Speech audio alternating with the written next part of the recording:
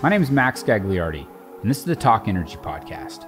If you're watching this video, take a second, hit the subscribe button on YouTube, or you can follow me on your favorite podcast app. And I look at the stats on YouTube, and 90+% of you are not subscribed. This is free content. We put it out every week. Help me out. Do me a favor. Hit that subscribe button. For those of you that are consistently engaging on Twitter, LinkedIn, YouTube, whatever your favorite social media platform is, I appreciate you. I've teased it a couple times. We really are making merch. I put out a little sample of the merch on Twitter last week. It was popular. I'm getting that done here in the next couple weeks. I'm going to hook some of you guys up. So for the ones that have subscribed and that do engage, you mean a lot. This episode's guest is Andy De La Rosa. He's one of my favorite followers on Energy Twitter, also known as EFT. Andy works for Underdog Wireline Services, and he's known on Twitter for posting educational videos talking about what he does. He's also known for writing his favorite Twitter handles on the perf guns before he sends them down hole. It's pretty sweet. You should check it out. I'll put his Twitter handle in the description of the episode. This episode's filled with discussions around the subculture that is known as EFT. We talk about the wireline business and what it is Andy does for a living. And lastly, we discuss the opportunities and challenges of what it's like being on site and fracking wells in the Permian Basin. Hope you enjoy the show. Andy, welcome to Talk Energy. Thanks for coming on. What's going on, man? It's good to be here. Yeah, it's good to have you on. I'm gonna tell you that if I had to have like a Mount Rushmore of energy Twitter, I think you would be like one of the faces up there for me. You've got a great energy Twitter, and I love the content, so I'm excited to have you on. Man, it's pretty badass to say that. I think there's definitely a few guys or actually several guys that are before me if that were to ever happen. I just mean for me personally, like I enjoy the content. Like I feel like, so here's a couple things when we talk about it. We talk about EFT. I think we got a lot of things to talk about. You post good content, and I want to talk about what you do professionally in the oil and gas industry because there's not enough content, certainly out in the field and on the lease and on the well site and doing what you do. Or just in general, I don't think there's enough content out there. So we're going to get into that later on. But I think the Twitter stuff is just fun to talk about. It's such a subculture in the energy industry that like I don't know that everybody knows about. And you get on there and it's interesting. It's funny. There's some drama, which we can talk a little bit about. I don't know that I want to get in like the specifics of the drama, but we can talk about the drama high level.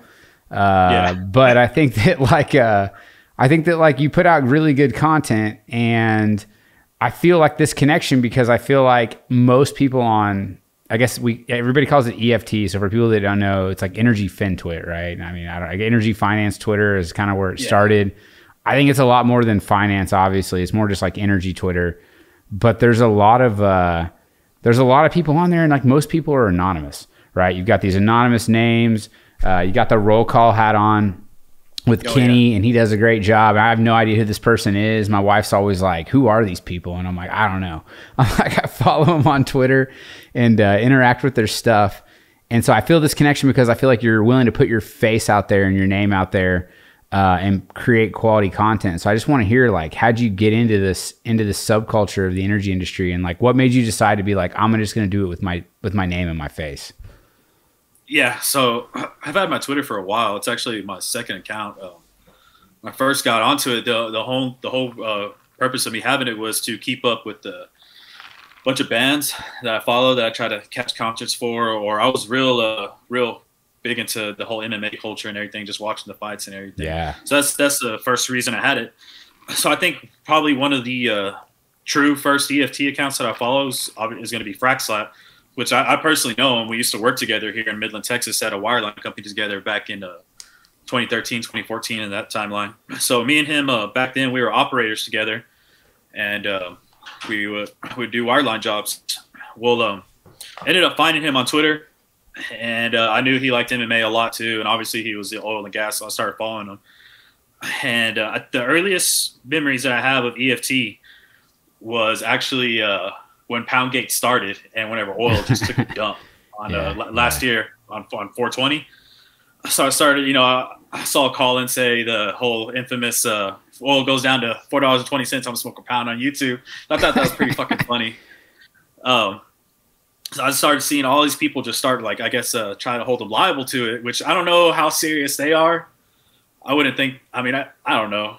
I don't think it's serious unless it maybe would be rough to people, smoke a pound, but I think that you can still give them a hard time about it. I think that's totally fair game. You can't be making these like ultimatums, or I guess I don't know if that's the right word, but you can't be out there like throwing out these promises if you're not gonna follow through. Well, so that happened, and then I started like noticing a pattern of the same people always commenting on a Colin's page. And then I started noticing another pattern. I was like, hey, man, these guys, these aren't really them. These aren't their faces. Like, some of them are cartoon characters or whatever, or just random stuff, like, dude. My wife, she looks at it and she's like, who are these? She's like, what is this person? And I don't want to call it like individual accounts, but there's some random stuff. Yeah. So actually, man, a lot of these accounts, dude, like the whole, I guess that's when I really started using the whole term anon, because even when like anonymous started and all that crap, I didn't think about it. Like as I started hearing anon, I was like, okay, anon, whatever. And some of these accounts like, man, these guys are pretty damn funny.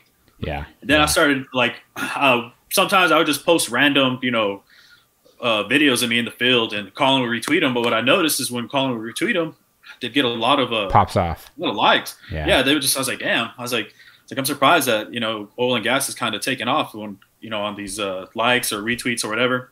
A couple other accounts started following me. Some of the earliest accounts that followed me were like Landman Live, Permian Landman, Josh Polar, which he's not an anon account, but those are some of the earliest ones I can remember. Josh puts his face on there. He's all about it. Yeah. He's him, me, Andy Oilman, Alberta Garbage just recently started doing it. Hot Dog Oil, I believe he's posted a few videos. He's got good stuff. He's got good stuff. I like the field stuff. I like the stuff out on the lease. Yeah, these guys are putting out content, and kind of getting sidetracked on everything. No, it's not a sidetrack. It's a podcast. That's what it's about. We get sidetracked. Yeah, just to talk. So, I guess to like jump forward on everything. This was recent, within the past like 90 days. Yeah, I was like, you know what, I'm just gonna post a random ass video. Right. So I recorded a little video of our skid unit, which is like a little third-party generator pack. I think it was like a minute video, dude. And that one started taking off. Like people started DMing me, or they were just commenting on on the stuff that I post. Like, hey man, you should start a YouTube. Which, I don't think I'll ever do that, to be honest with you. I was like, man, these people are really liking it. So I put another video, and then another one, and just started taking off. Like I think I checked my analytics, and for April, or the first month, I was at like 2.44 million like impressions and stuff. I was like, that's insane. Shit, that's insane. I was like, dude, this is wild. Well, that's the thing is like, that's the thing. Hold on, I didn't mean to cut you off, but that's the thing is like, if you put out content that people like it's really simple, and it's like if you're putting out something that people resonate with, then it's popular. Like I wasn't just like BSing you when I said that like I enjoy your feed. Like I follow a lot of people on EFT Energy Twitter, and I follow a lot of just other people too. And the content is authentic, and it's real. It's you doing what you do, and it's also kind of like educational in a way, right? Like it's like you showing like what's going on with your profession. And like, honestly, man, I don't know anything about wireline, and we're going to get into it here in a bit, how ignorant I am on it, but just, it's cool. Like people want to see what's happening. And I think that what you're putting out there, I mean, clearly like that's an insane amount of impressions for somebody that, what did you say your follower count was, like not that high at the time, right? No, when it took off, right before I posted my first video, I was just barely above 200, which is still really not high, but just to go from like 200 to like, I'm like a little bit over 1,300. I'm like, dang, that's a lot. To me, that's a lot. I mean, you got these other guys. It's a lot. It's more than I got. Yeah.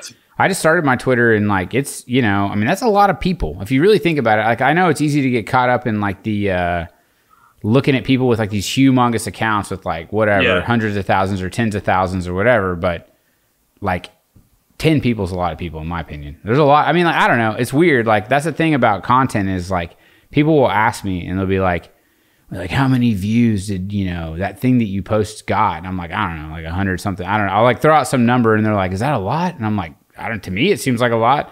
I'm like, that's more than like, before I did anything on social media, it was 0. So I'm thinking what you're telling me sounds like a ton. That says a lot.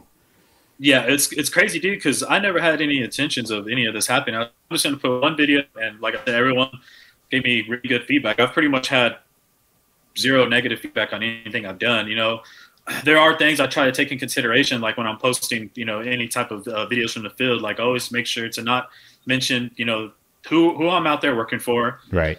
I try not to show any other personnel that I would think, you know, possibly put, you know, where I work at risk, or possibly, you know, my job at risk, or anything. And I sit back and I think about it, and, you know, like my boss has talked to me about and stuff. I was like, well, it's like, really what I'm doing is I'm explaining tools, and I'm explaining tools on our side. You know, I'm not going up to, like, you know, hey, this is a frac pump, or going into the data van. This is Joe Schmo. He works for freaking big oil company number 2 or whatever. You know, I'm not doing that. And that's always things I try to take into consideration, because, like, I'll have some people that will message me asking a lot of individual questions, and sometimes I just won't even say anything. Or, I mean, I've gone as far as to block them, but now I try to not block anybody. Like, there's been several people I've been unblocking and everything that's been affiliated with the whole EFT drama bullcrap. Yeah, I'm not a big block person. I try to just be like, I don't know. We'll get into that. I have, like, pretty strong views. I feel like it's kind of soft to block people. That's just my opinion. I don't know if it's a bot or if it's a scammer. You can block them. That's okay. Yeah, no, I feel the same way as you, to be honest with you. At least now I do, because I had to sit back and think over the weekend. I was like, man, I say just ignore all the bull crap, and I'll just mute people. That's the best I can do, is mute Mute's them. Good. You know, Mute's good. Just like mute the word red bucket and just move on, man. Just move on.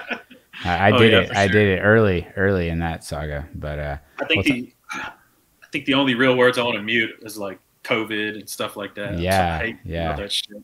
I muted a lot of stuff. So, like, I got on. So my thing, real quick, I don't want to. This is not about me, but I'll tell you my Twitter journey really quick. Is, like, I had a Twitter since 2009. I had it on private just because I was like, I mainly was just following news sources, and I had like a couple. I had like less than 100 of my, like, close friends that followed. I will admit that I did have a troll account that it was anon, that I kind of, like, got on and would, like, post a little bit of hot takes for a minute.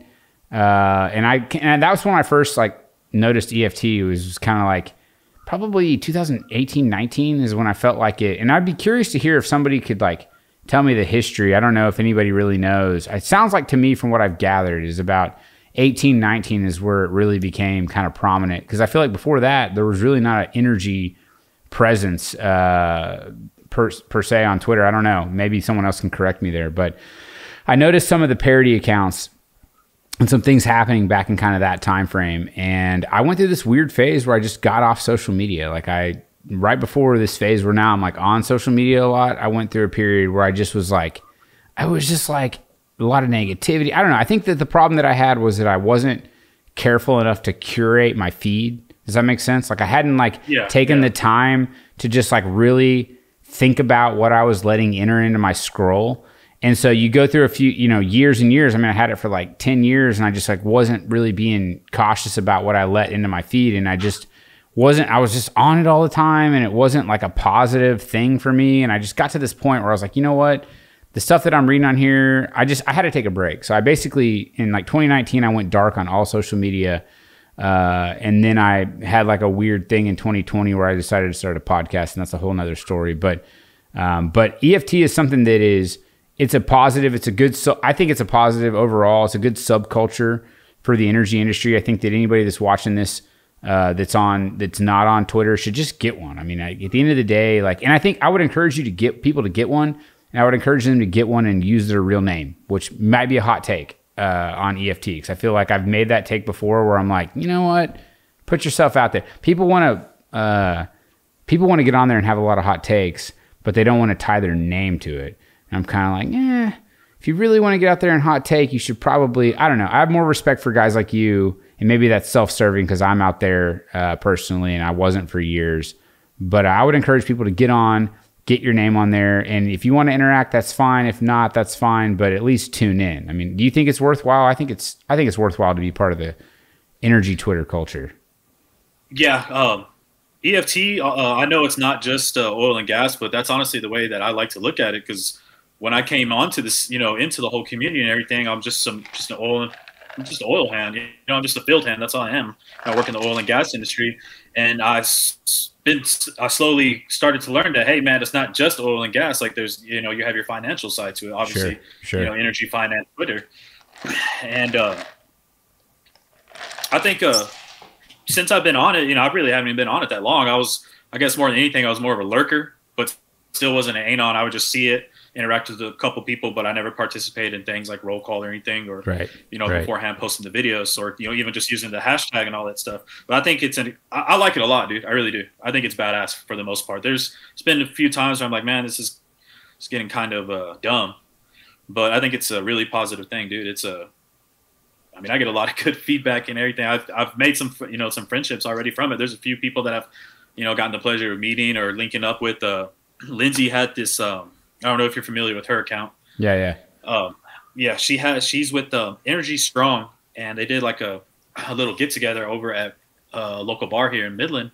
And man, I met some good people. You know, some from the community, some outside of, you know, Twitter and all that. And I had a blast. It's really cool when you actually get to put, you know, the guys or the girls that want to show who they are, when you get to put a face with the account that is anon. There's some really good people out there that are on EFT. Yeah.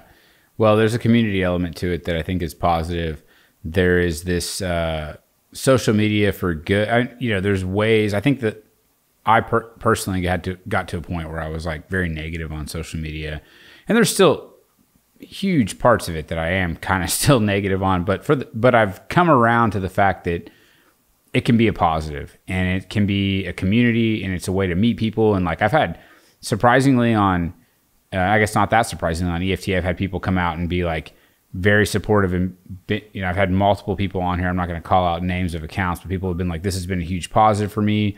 I've made a ton of networking. I've met a lot of people. I'm actually jealous of the Midland. Like I saw the Midland you guys got together, and I see all the stuff in Houston, and I'm in Oklahoma City, which at one point we had the most rigs running in Oklahoma City in terms of the companies running them.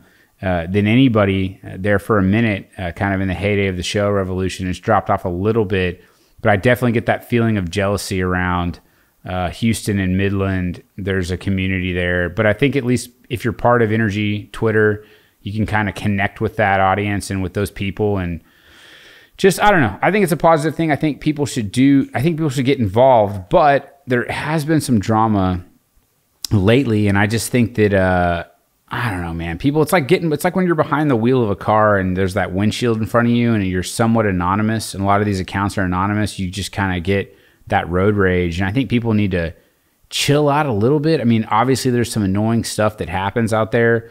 A lot of people with either hot takes or they want to be very opinionated. Social media tends to pull out the opinionated people.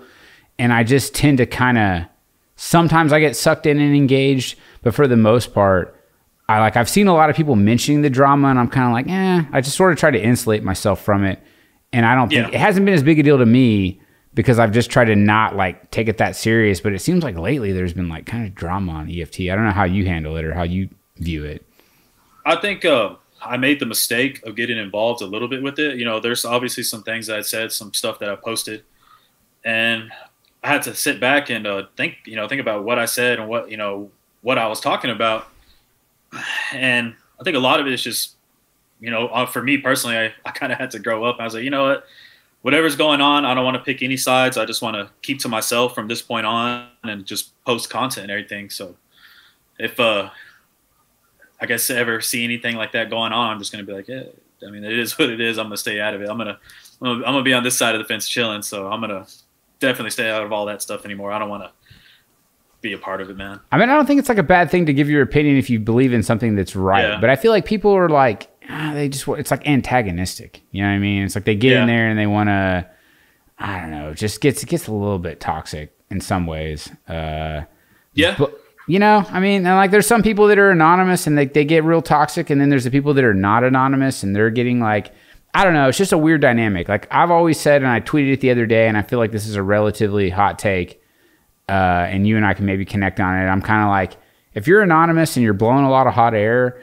it doesn't like hold as much to me. It doesn't like hold up as much to me as if you're somebody that's got your name attached to it. So I'm kind of always going to in a weird way gravitate towards the person who's actually putting themselves out there, even if I don't agree with their position. I'm like, I don't really agree with you, but you got a bunch of faceless people that are attacking you. I'm kind of like, I don't know. The whole thing is like, people, if you're anonymous, it's easy to make hot takes, right? Because you're not like attaching your name to it.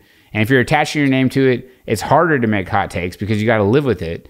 And everybody, and so I'll end it. I don't want to spend too much time on the drama segment. I just want to say that everybody should get along. It should be a good community. My vote is to get more people to come out of the shadows and attach their name to what their Twitter is. I think I've made that comment and people were like, I'm not able to do it. And I get it. People work for companies and they're worried about it, but it's like, really, it's like, I don't know, we're 2021. Like, just put your name, like, just don't say anything you don't want. I don't know. I just feel like people can do it. They don't want to. Yeah, I think, you're right. Definitely, a lot of these Anon accounts, they don't want to put their name behind it. Maybe they're, some of them are afraid of, they could say something or, potentially put their job in jeopardy or anything, depending on how high they are and stuff. But I'm pretty sure there's some out there that, maybe they're just scared and they don't want to know for people to know who they are. So it is what it is. I get it. Well, the content you put out is good content, and I don't know hardly anything about the wireline business, and I want to talk to you about it. Like I know that the last podcast you did, I watched the one you did, you kind of got technical and you broke it down. So I don't want to recover all that ground and make you like go through this like explanation of everything. But just for me personally and for some guests, high level, explain what you do. And then before you get into that, like, let's just talk about your background. Like, how did you get to what you're doing today? Like, what was your journey? Like, let's talk about the pathway and like the journey to get to where you are today. Okay. So, I graduated at Lee High School here in Midland, Texas, 2006. Once I graduated, I worked for the Midland Independent School District, which is MISD. I was 18 years old, 2006, and I got my CDL there. I was there for about 3.5 years. From there, transitioned to construction for a small mom and pop company called Midwest Glass. Was there for 2.5 years.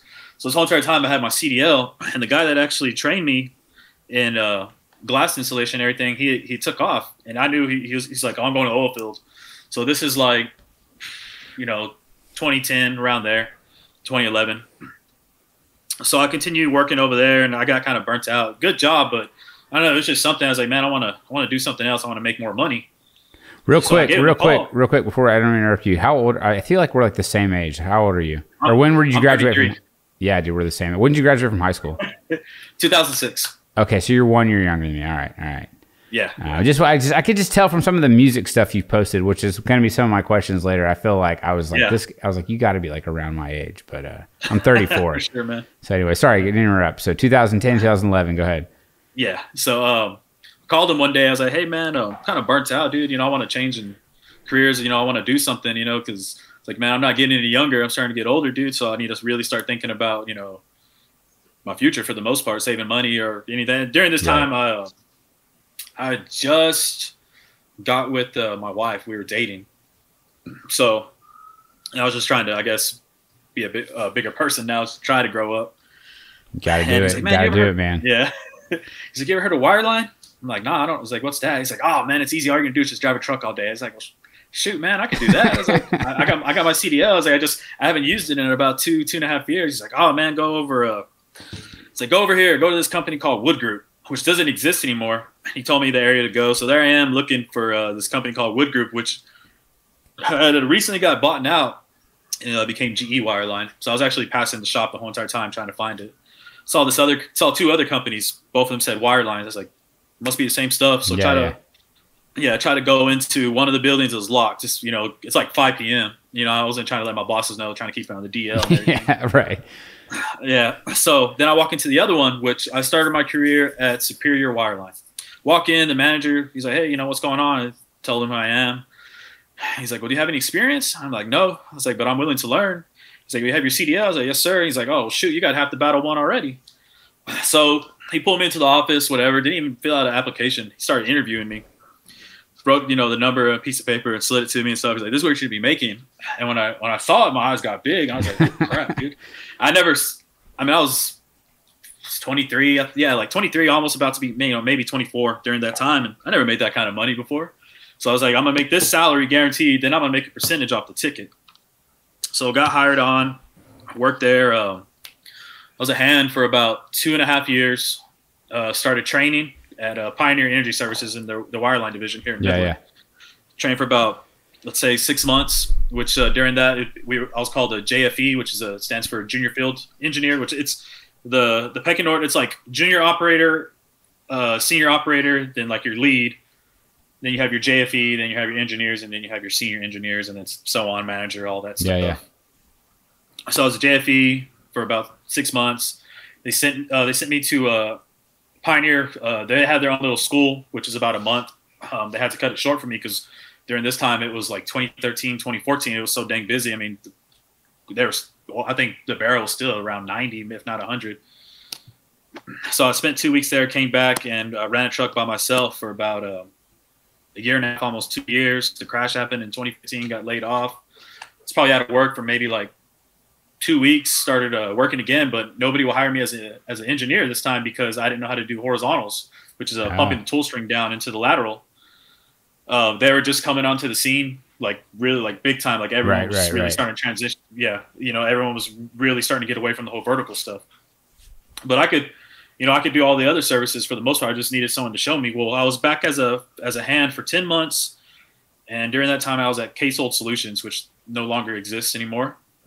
And they put me back on a truck then in 2016, and I've been back on a truck ever since. So yeah, man, going hard for 5 years now. For the second go around. You enjoy it? Do you like it? Yeah. It's a super hardcore love-hate relationship. Funny story. My the very first job I ever went on, first vertical frac. I remember the second day there, where I was just chilling inside the perforator with the engineer and another operator, just talking small chit chat, waiting on the frac to be done. All of a sudden, the hand goes, "Oh man, there's a fire!" I look out that window, and it's just a big old blaze. I'm like, "Oh crap!" So I jump off, and what ended up happening was 3 pump trucks on the fracking side had caught on fire. I think it was like a hydraulic leak or something like that. Anyways, three of them caught on fire. So right next to us, we have explosives on the ground, and everyone just books it, starts running. And I remember I stop, and my manager's like, "Keep going!" Like, oh shoot, man. So I was kind of thinking, man, what did I get myself into? Yeah. So second job I went on, there was a lot of issues, but I didn't know no better, man. I was a green hat. Yeah. I was just there kind of trying to soak everything in, which it was a lot. And I actually quit on my second job. I was like, this is not for me, dude. I was like, this is terrible. I was like, this sucks so much. So the manager actually came out to the field because that crew was having a lot of issues. And like I said, I didn't know anything during that time. I was like a month in, man. So they were having misruns after misruns, which the misrun is when the gun doesn't perforate. Right. You go down hole, you get to the depth where you're gonna set your plug and shoot some holes into the formation, and you try to shoot it, nothing. It's a misfire.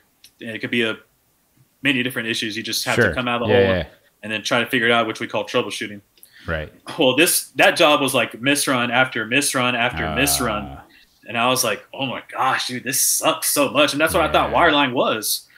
So my boss, he was out there anyways to try to see what was going on. And I talked to him. I was like, dude, I'm just letting you know that I'm putting my 2 weeks, like I'm done, dude. He's like, this sucks.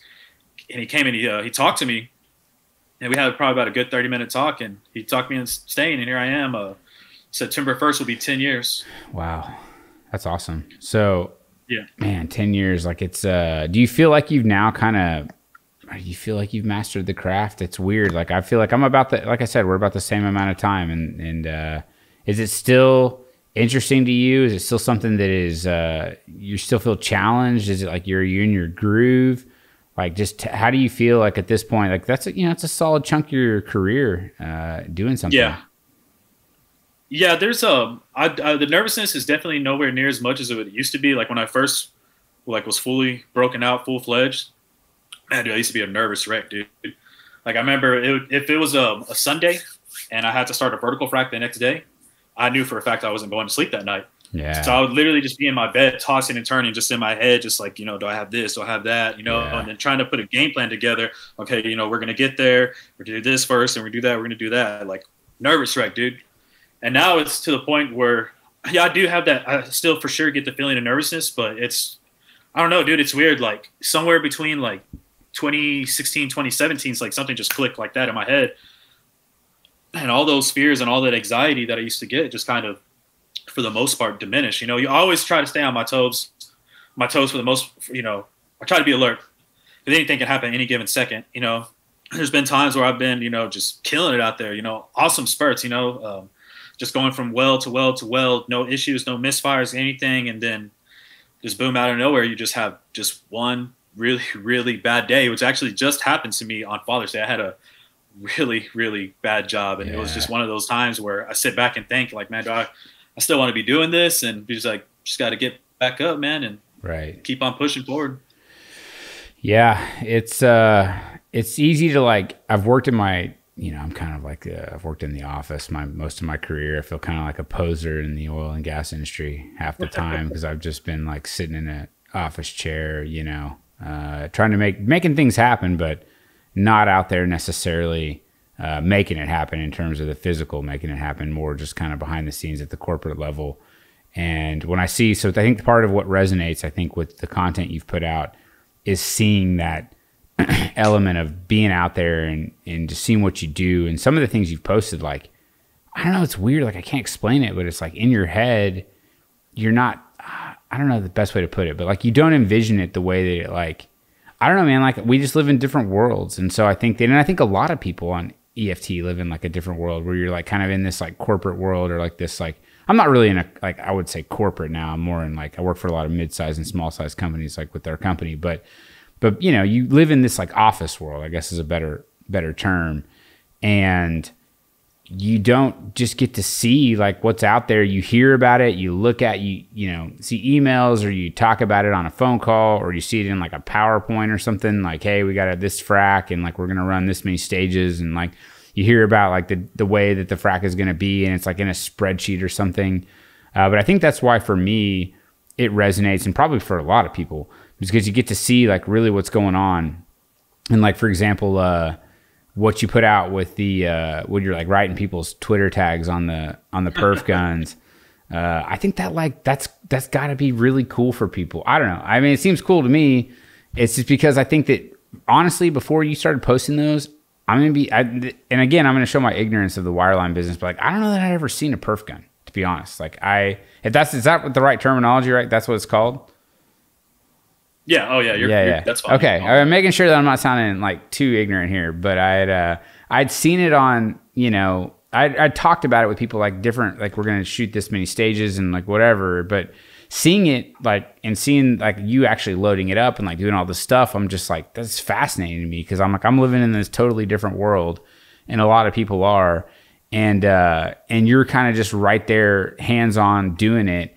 And like the stories that you mentioned around, you know, these crazy things that happened. I mean, there's just like a safety element, and like, it's real. I mean, like, it's not a joke, like being out there at the well site, like a lot of things can happen. And I think that, I guess where I'm going is that I feel like a lot of people kind of glaze over a lot of what actually happens. It's easy to get caught up in talking about like how many ducks are out there, how many wells need to be completed, like what kind of completions are people doing. You know, people talk about all these things, like just like the finance world, right? Like how much did it cost for that frac? Like how much money did they make? Like how much, all this stuff. But like, you're not thinking about the perf gun and like what it looks like and like how they loaded it and like the issues that you had when you're getting in and out of the hole, and like whether something happened. So it's just, I think it's cool. I think that's why it resonates with people. But walk me through like what a perfect job would be, like when you go out and like everything clicks and everything happens right. And then walk me through like what a bad day looks like. Just cause like for me personally, I'm just interested in this stuff. Okay. So like a perfect day would be you show up on your shift or whatever job you're going to do. We'll use the example where I've been on the horizontal fracs lately. So I'll show up to my shift. We'll get there. You know, there would be no screen outs or anything. Frac. There would be no shutdowns on maintenance on their side or anything else, whether it's like water transfer to be able to move the water to the pumps and everything needed to be able to pump down hole. One of the biggest things on our side is that we don't have any misruns. A misrun can cost a lot of downtime because let's say I pump down hole and I have a misrun where the first thing I try to fire is always going to be your plug during a frac. If the plug doesn't fire, okay, well, I was able to get down hole in, I don't know, maybe 20 or 30 minutes. Right. But that's because we're moving at, the speeds we're moving at are fairly quick for the most part. But if we have a misrun and the plug doesn't shoot, doesn't set or anything, I can't pull out of the hole at the same speeds. I got to, come out, shoot. Like usually I'd be pumping down anywhere from like 500, 600 foot a minute. Now I can only bring the tool string back out of the hole. It could be as deep as, the deepest I've ever been is just a little bit over 21,000, I think. Wow.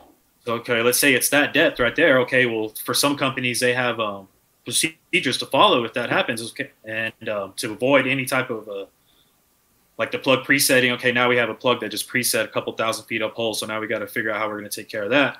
But I just wasted a lot of time because now I got to pull the tool out, but I can only come out at speeds of like 100 foot a minute. So just do the math. 100 foot a minute divided by, let's say, 20,000.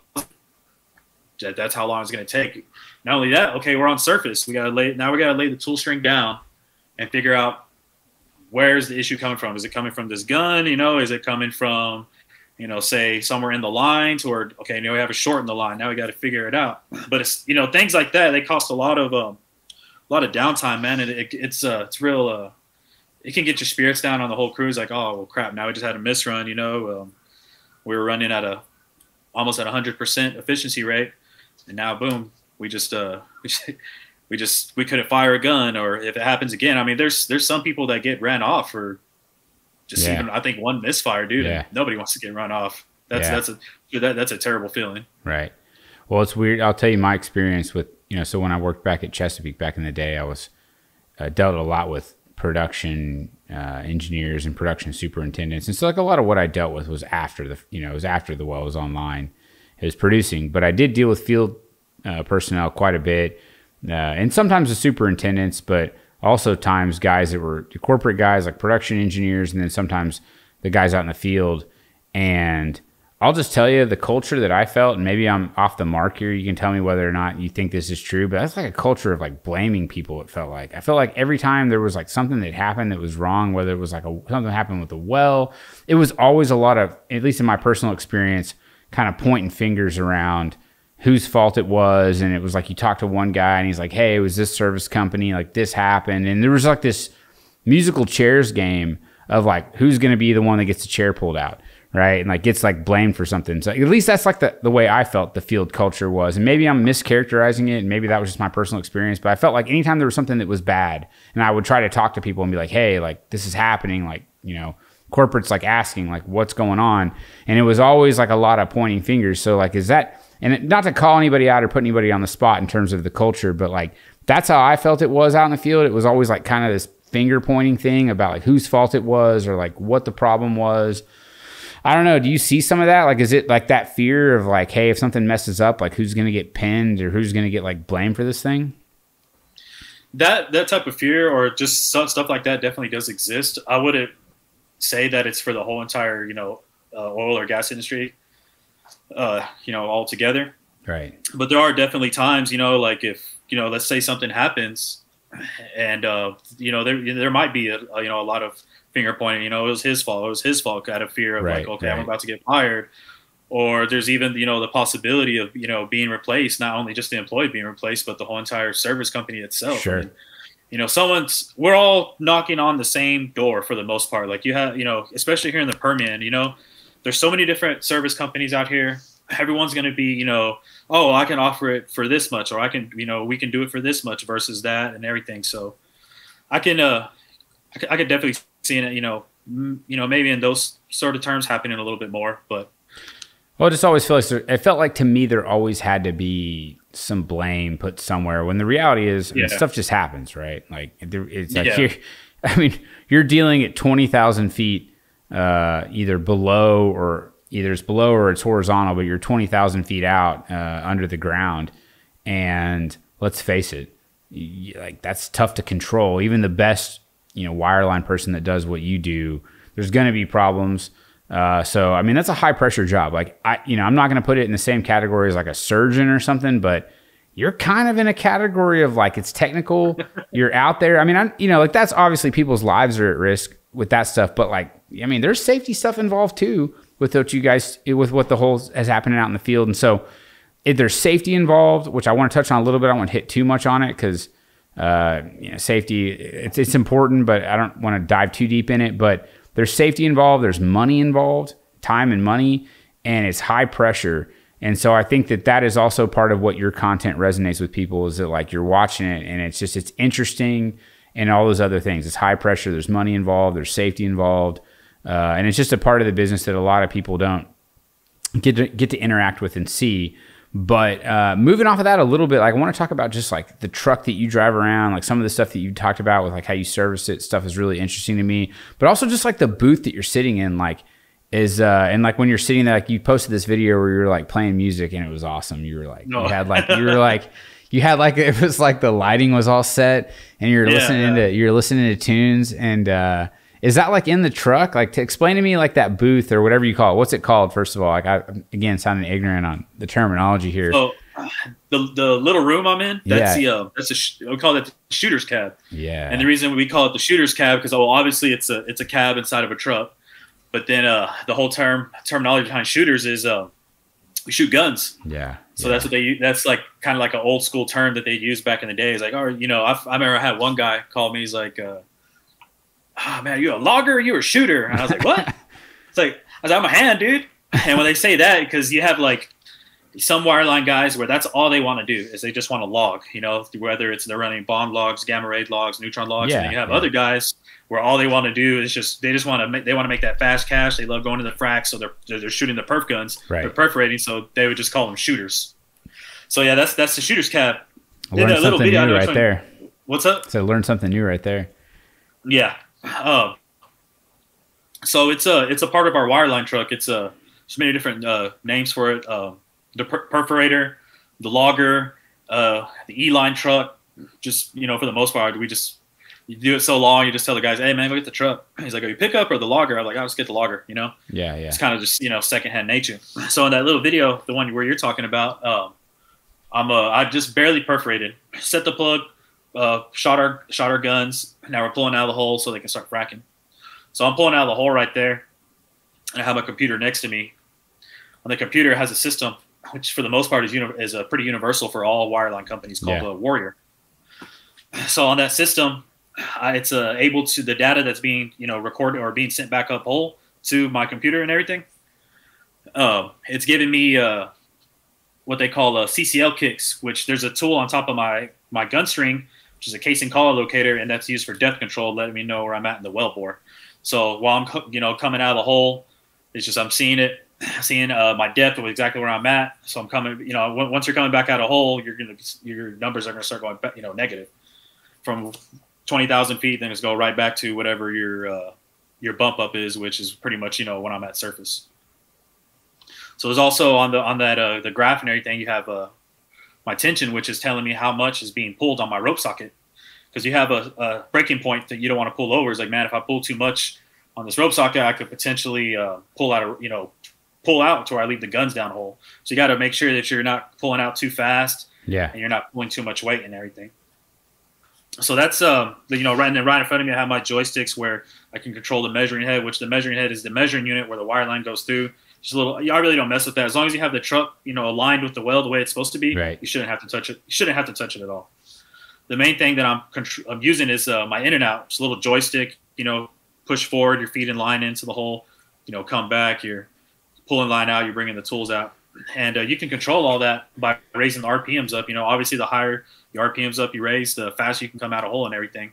So there's a lot of little things and gadgets on there, man. I remember when I first used to see that stuff, I was like, man, there ain't no way in hell I can ever do this. Like, this looks so freaking complicated. Like, some of the things that I do now, I remember, like I said, thinking back, I'm like, dude, like, there's no way I could ever do this. But I guess, I don't know, I just learn with time, man. That's all it is just learning. It looks sweet. Or at least the video you posted, I was like, this looks awesome. You're like sitting in the thing. And the music, obviously I have a radio in there, so I just connected Bluetooth, so I'm just jamming. He's like, I'm gonna take my GoPro out. I'm just gonna send this little video on Twitter real quick, man. Yeah. So I want to talk about the music stuff because I really enjoy it. It's not so the reason why, to get back to like, I made a lofty claim. I said, I would put you on the Mount Rushmore of the Twitter, and I made it for a lot of reasons. I enjoy the content. I enjoy just like the other stuff too. Like, you post a lot of good you know, other content as well, like the music stuff I really think is cool. You post like some pictures and stuff, and sometimes I know who it is. I'm like, this is cool. Other times I'm like, I don't have to. It's kind of a guessing game. I'm like, you know, I was like, he's into something that like, he's into some cool thing that I don't know what it is. So I try to figure it out. But before we move into that stuff, real quick on like your company, if you want, like give a plug, like why are you guys the best at what you do? If people like are looking for somebody to do what you do, why should they use you guys? And if you want, you can talk a little bit about the company in general, but just give you a second to just kind of pump yourself, because I'm bought in. I mean, from what I've seen, and I don't know much about wireline, so maybe that doesn't say much, but what you've posted has been like a good sales tool. And if anything, if your boss or anybody is watching this, I'm going to tell them right now that you are doing some incredible guerrilla marketing right now. And it's working, because I'm like, if I ever had to do wireline stuff, I was like, I'm calling this guy and I'm getting him out there, whether it's in the Permian or whatever. So talk about the company for just a second if you want. I'll throw this in real quick. My boss actually has a Twitter. So he sees the stuff I put. He's I guess you'd call him a little lurker or whatever you want to say. Most are lurkers. Yeah. I'll tell you what draws me to Underdog, and what's, you know, for the most part, kept me here. And I don't plan on leaving. You know, I've been doing this so long already. And there's guys that have been doing it way longer than me, just in wireline. But I'm at the point to where I don't want, you know, I want to make this my home. You know, obviously I've been doing this so long. I want to continue to do it, you know, and I'm going to ride it so we're done, you know? Yeah, yeah. But the thing that I love the most about Underdog is that we're a small company. You know, we're not some big, you know, no disrespect to any company out there. You know, we're all in this for the same thing, you know, to make money at the end of the day, to provide better lives for whether it's, you know, yourself or your family. But I feel like there's just so much more security there. It's such a more personal level, because essentially it's a mom and pop company. Like, we're literally owned by a husband and wife. Yeah. And we've all, like, Underdog started in, I believe, 2012, just as a rentals company. They had light towers, shower trailers, cool down trailers, and then they got into laydown machines, which they use for tubing on the workover rigs and everything. The wireline division started in 2018, and I remember right when it started, my boss was trying to get me to go on, but I was really super adamant at first, because, you know, I was already established somewhere else. But then, you know, later on down the line, probably about 6 or 8 months when they were operating, I took the jump.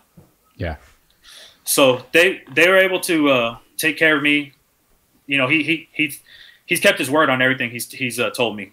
You know, there's never been a time where I've had to second guess or anything like that. But like, one of the things that I love the most is that they took care of us during the COVID crash, which, you know, obviously COVID is still happening. But, you know, when I say in terms of COVID crash, whenever, you know, oil tanked down to, I forget the exact number. I know it was in the negative 30s. Below $4.20, right? That's, yeah, definitely below $4.20. That's for sure. Pound gate.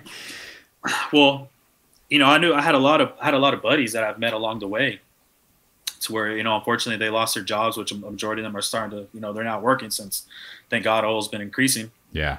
But they kept us on, and you know, we really didn't get no pay cuts or anything. It wasn't really up until like recently that we did get a pay cut, which, you know, our money's been returned to us now since, you know, the market's starting to recover and everything. So they kept us on during that time, and I was able to see this company go from 1 truck to now we have 6 wireline units. So even though I don't, you know, have any type of financial backing towards it or anything like that, I still feel like, you know, it's my company, you know. And for the most part, we've been, you know, every company has their hiccups and all that, but we've been able to do, you know, some really, you know, awesome jobs for, you know, major players out there. We did a really high profile job right when COVID hit, to where they were actually fracking within city limits. Like, they were literally fracking across the street from a Cane's, an H-E-B, and a Chick-fil-A. Wow. It was just right there, you know, right as soon as you get into Midland. That was baby. Really high. Yeah, that was a really high profile job. So we're able to do jobs like that. You know, we've established ourselves. We're getting more and more customers, and we're just getting busier and busier. So, okay, now we got to start hiring personnel. So we're growing as a company and everything. That's awesome. So we're extremely, you know, we're price competitive. You know, we're there to work with whatever we have to do to make sure that, you know, that we can, you know, make the customer happy and everything, you know. But there's also, you know, sometimes, you know, you get what you pay for. The good thing about us is, you know, hey, not only are we able to, you know, give good pricing, but, you know, we're going to walk the walk, we're going to talk and walk the walk. It's pretty much what I'm trying to say on that standpoint. We're I know I really don't know what else to say about it. So well, I'll tell you this. I'll tell you this much to your boss or whoever it is, the owner of the company. You guys are crushing it. You're the best Twitter wireline company that there is. And it's not even close. I mean, like, I don't know any other wireline company. I'd never even seen any wireline stuff until I started watching the stuff you posted on Twitter. So if there was an award, I don't know what that, what the prize is for it.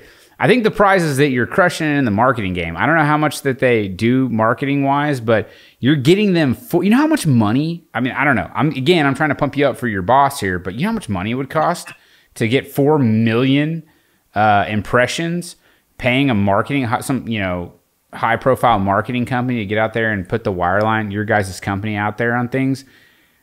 It's a lot of money. It would be a lot of money. That's 6 figures. Yeah. It's 6 figures easily worth of marketing to get that many impressions. And maybe that's an exaggeration. I actually don't know that for a fact, but I would guess that it would be like 6 figures. Again, I'm trying to pump you up. That's a lot of good marketing. So I think you guys are doing a good job from what I've seen, from what you're telling me. It sounds cool. It's a small company, and I can relate to that. Like, I own a small company, and it's tight-knit deal. And at a minimum, you guys are crushing it in the wireline digital marketing space. I think you're probably number one. Yeah, it's I have a little goal, and I tell my boss all the time, like, dude, my goal out of this, just like, I guess a little goal I'm setting for myself, is to bring a customer because of EF Tweet, because of the stuff I posted. And I think I've gotten a little bit close, but it's just location is everything. Right. Unfortunately, some of these guys aren't here in the Permian; they're located in other places. Yeah, it'll happen. The good things will happen. Put out quality. Here's my take on content, and I'm new to it, but my take is that you put out quality, and this is not just content. I think it's just like anything in life. Like, put out quality things into the world, and you get quality things back. Like, am I right? Yes, sir. You just put out quality things, and so we're getting, like, I don't know. We can talk as long as we want, but we're coming up on an hour. I'm gonna be mindful of your time. I know you got some kids, which I admire. I have 3 kids myself, and I think you've got 4 kids. Is that right? I think I've seen you post about that. Yeah, I got 4 kids. My oldest is 14, and then I have a 12-year-old, which she'll be turning 13 here pretty dang soon, a 9-year-old, and a 6-year-old. So I got my hands full. And my little 14-year-old, little track star, unfortunately, we kind of had a rough summer.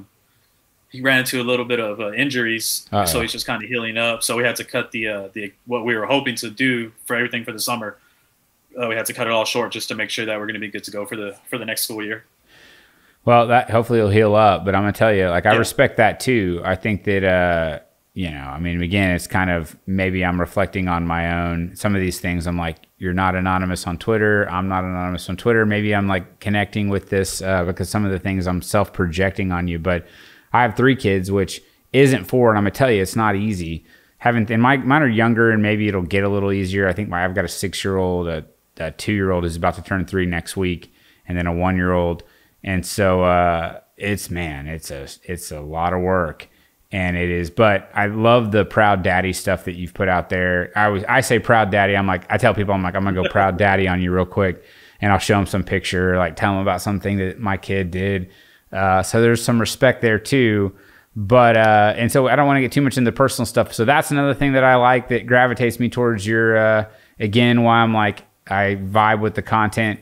And then the other thing is the music stuff. So I don't know if you've seen, like, in the studio here, I guess this is the studio, it's my garage, but in this like podcast thing that I've put together, I've got some instruments. I don't play as much as I used to. Back when I was younger, I used to play in a band and thought I was a rock star when I was like 14, 15, 16, 17, 18, whatever. And it's always something that I loved, and music's always been a passion for me. I still try to play a little bit. It's weird. Like, I would have been more nervous to do this kind of stuff than play music in front of a camera back in the day. And now, since I don't play that much anymore, I'd probably be more nervous to play music than to do this stuff. But I love it. I love listening to albums. That's something that I am passionate about, that I think has kind of been lost on the new generation. I'm always somebody that's like, I got to listen to the whole album. And I really like an artist if I can, like, listen from track 1 to the end of the album. And that's something I've always been that way. And so when I've seen some of the stuff you've posted, I think, at least in my mind, I feel like you're the same way. But tell me about your, obvious passion for music. You got the Marshall head and the records in the background, but let's talk a little bit about that. Man, ever since I could remember, dude, I just there's like certain songs that I remember I used to stay up for whenever MTV actually played music videos just to listen to that song, and then I remember like whenever hopefully I don't get in trouble for this. So whenever like LimeWire and Napster and everything hit the scene, shoot, dude, I had my music library was just like in the I'm incriminating myself. Was in the thousands and everything. That dial up, did you hit download and then like go to bed and wake up in the morning and be like see if their songs were downloaded? I'm telling you, we're like the same. We're the same age, so it's like I feel like we lived in the same dial-up internet, like that noise. Like my parents would be like, "Don't get on." They'd be like, "Don't get on the phone line" or whatever. And so I'd wait till it was like almost time for them to go to bed. I'd like put a pillow on the back of the computer because it'd be like making that noise, and I'd like try to like cover the sound. And then I would load up LimeWire or whatever, Napster, and download a bunch of music, and then half of it would work and half of it wouldn't. But that was like a whole generational thing that kids nowadays, they just want to get.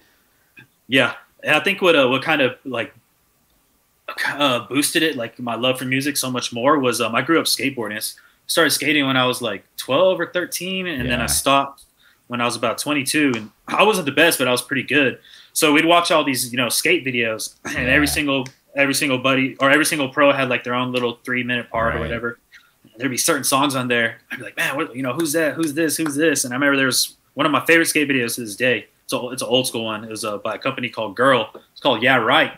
And it just had all these sick ass dudes on there, man. And I heard this one song by this dude named Mark Johnson. And I was like, man, who the hell is that dude? It's like, gosh, damn, that sounds good.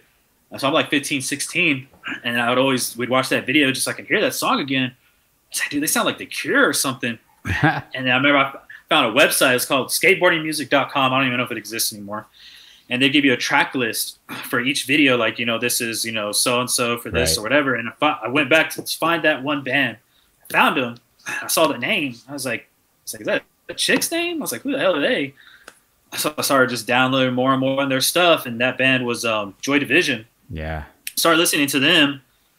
So they led me to another band, and that led to another band and another band. And I started going to different genres and everything. But what I think probably the two genres I enjoy the most is going to be post-punk, which is basically just an explosion of music that happened after the whole punk scene in the United Kingdom. So you're looking at like as early as 76 till about maybe mid 80s, just crap load of all these bands just coming out. And I just started listening as many as I could. Some of them I was like, man, I love these guys to death. Some of them they were just really bad. The other genre would happen to be Texas rap, and that's one thing that caught my attention whenever you would like some of my stuff, like on the Texas rap. I was like, man, does you know about Screw and everything? Yeah. Oh man, I love that stuff. I grew up like I think the first time I remember hearing that stuff was probably like 6th, 7th grade. My cousins and them were showing me. I was like, this stuff sucks, dude. Turn this off. But then when I got to about 9th grade, especially from when I was 18 to like 21, man, I had this big old bookcase of CDs, like it could hold like 300, and there was all just like old school Texas rap from like DJ Screw, the original Swisher House, and all that. And I would just play that over and over and over and over for years, and I stopped listening to it for a long time.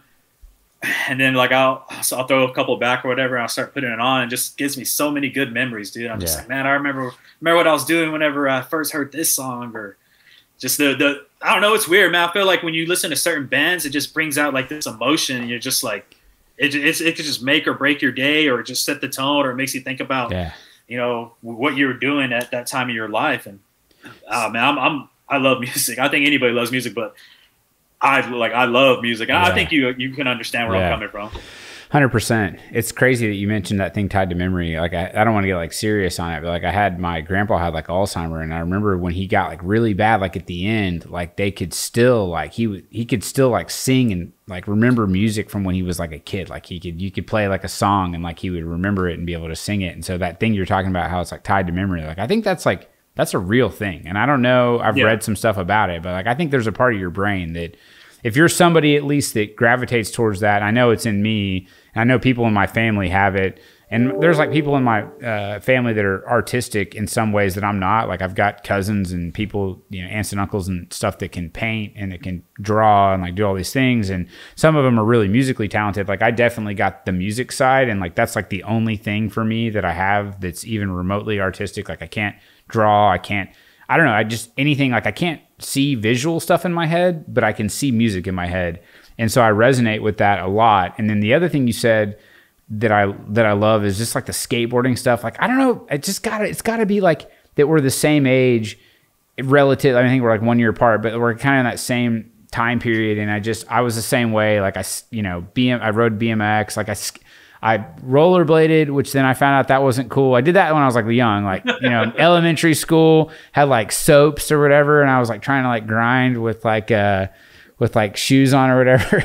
And then, I remember soaps. Yeah. And then I moved from that to like BMX for a minute. And then, probably like BMX, like when I was like 6th, 7th, 8th grade, maybe, or sixth grade, 7th grade. And then I graduated up to skateboarding, which was like the hardest in my opinion. I think that's not a hot take. I think skateboarding is definitely the hardest. It's not attached to your feet like rollerblades. That's wussy stuff. And then, and bikes, like, is not as hard either. And then did skateboarding for a minute, was into like, I used to watch the skateboarding videos with the music on it. Like I remember, and I don't know if this is like, one of the best ones or not. It's just like back then, like you only had like VHS tapes, or DVDs, but primarily VHS. And I remember we had like Rodney Mullen versus Daewon Song and like that. And then it was like 1 and 2, and my buddy had it. And we would like watch like Rodney Mullen, like doing all these tricks where he would like flip the board and like stand on it and like do all this stuff. And there was that song in that one. It was like real dramatic. It had like it was like classical music. It was like a piano. I don't know. You know what I'm talking about? Maybe you never saw it. If you should, you should. I've seen 2 and 3. I can't remember if I've seen 1. Sometimes I'll go back on, like, we'll be, me and the kids will be chilling in the living room. I'll be like, hey, let me show you something, dude. And I told him, like, this was the very first, this is the very first skate video I ever saw. And it was, we watched it on a VHS, Audio One Step Beyond. And I remember, like, there was a Bam Margera song on there from a band called Him. Yeah. And I would listen to that song all the time, having to download off a dial-up and then just turn around and listen. And I was like, man, dude. Just watch those videos. What was that one with on Jackass, or maybe it was Jackass, or maybe it was Bam, where it was like dun dun dun dun dun dun dun dun. You know what I'm talking about? That CKY. CKY, that one. Yeah, that was like that was like one of the original. Maybe that was like pre-Jackass. Was that pre-Jackass? That was like what Bam and them did. That, and anyways, that whole genre, like that whole time period, like right there, whenever that was, I guess that was like early 2000s, late 90s, like early 2000s. Was kind of like my coming, I guess that sounds weird, but coming of age, like when you turn like, your preteens or whatever. And like, so we were kind of in that same period, which I think that like a lot of the stuff that we're talking about, that was right at the same time. So maybe that's the connection. But when I see some of the stuff that you're posting, it just resonates with me. I'm like, this is, I don't know. It's good stuff, man. I enjoy it. Yeah. Yeah. Sometimes I'll just post random things that I'm just like, oh, this, I don't know, just thinking about the past. I think about the past a little bit too much sometimes. It's good. So it's cool. It's like a blog, right? Like, or I say a blog, but it's like some kind of micro blog. Like I think it's cool. Maybe you'll go back. Twitter needs to make it easier. And I'm not saying it needs to be like Facebook easy, where it's like throwing stuff in your face. Facebook's weird. But I think it would be nice if it was a little easier to like reminisce on some of the stuff you post, because you put that stuff out there and you create the timeline.